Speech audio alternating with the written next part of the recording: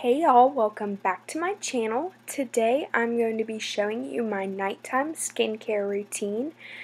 First things first in my routine is taking off my lashes. Number one, I swear there is no better feeling than taking those off after a long day. But then I am using my Neutrogena makeup remover wipes to take off all of my makeup before I wash my face. I think it is super important to take off your makeup before you wash your face. That way whenever you are washing your face, it's actually cleaning your face and removing just the rest of the excess makeup rather than taking off your makeup and then not really cleaning your face. I don't know if that makes sense, but that's how I look at it. And then sometimes if I am wearing a little bit more makeup than normal, I will use my Clinique Take the Day Off Cleansing Balm. But tonight, I wasn't really wearing a whole lot of makeup, so I'm using my Neutrogena makeup wipes. And they are amazing at taking off the makeup, as you can see. Gross. And then I'm moving on with my Egg White Pore Foam face wash from Skin Food. You can find this at Ulta. I believe it's only $11. And it is a foaming face wash, which is so amazing. It leaves your face feeling so clean and clear, and it is a really good face wash to use if you have bad breakouts because it is a foaming face wash. And then I'm just taking my towel and patting my face dry. You want to make sure whenever you dry off your face not to pull and tug on your skin because that will cause wrinkles and none of us want that. So you just pat your skin dry, and then depending on the night, I will use a face mask like the Purely Sheet Mask or the Nature Recipe Honey Sheet Mask. Those are two of my favorites. And then if I ever want to clean out those clogged pores, I will use the Egg White Pore Skin Mask by Skin Food, which is made by the same people as the Egg White Pore Foam Face Wash, obviously. And I feel like this does a really good job of cleaning out my pores.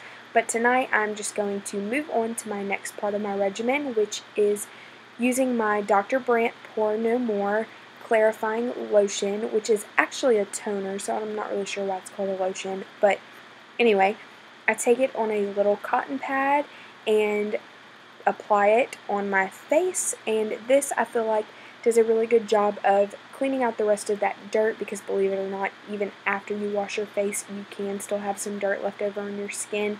And then personally, I really like using this as well because it does help combat a little bit of that oil because I do have pretty oily skin. So I do like to apply this at night. It does a really good job of cleaning my skin. As you can see on this cotton pad, there was still a little bit of dirt, but I got it all off. And now we can move on to the next part, which is using my moisturizer, which is the Elizabeth Arden Nighttime Moisturizer. Y'all, this stuff is so amazing. You 1000% need this in your life. It is such a great moisturizer. It is, to me, a little bit thicker of a consistency than a normal moisturizer, but that's why I love it. It's like almost a moisturizing mask on your face, and you get to sleep in it, and you wake up in the morning and your skin feels so hydrated, and it smells amazing, but it doesn't have a super strong fragrance, so it's not going to irritate your skin or anything like that.